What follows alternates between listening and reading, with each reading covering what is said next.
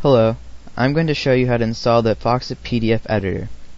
Open up the internet and go to the Foxit software homepage. Then click on Downloads and scroll down to the Advanced Add-ons for Foxit Reader. You have the options of downloading the editor EXE, ZIP, or MSI. I'm going to download EXE. Save the file and then open it. To continue with the installation process, click on Next. Read through the license terms, and if you agree, click on I agree. Now you have the option of installing the editor with default settings or customizing your own. I will install it with default settings. This will put the editor in the C drive under Program Files, Foxit Software, PDF Editor.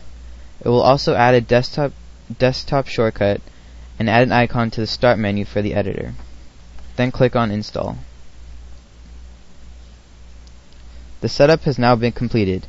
If you would like to run the editor, click Finish. If you do not want to run the editor, uncheck the box and then click Finish.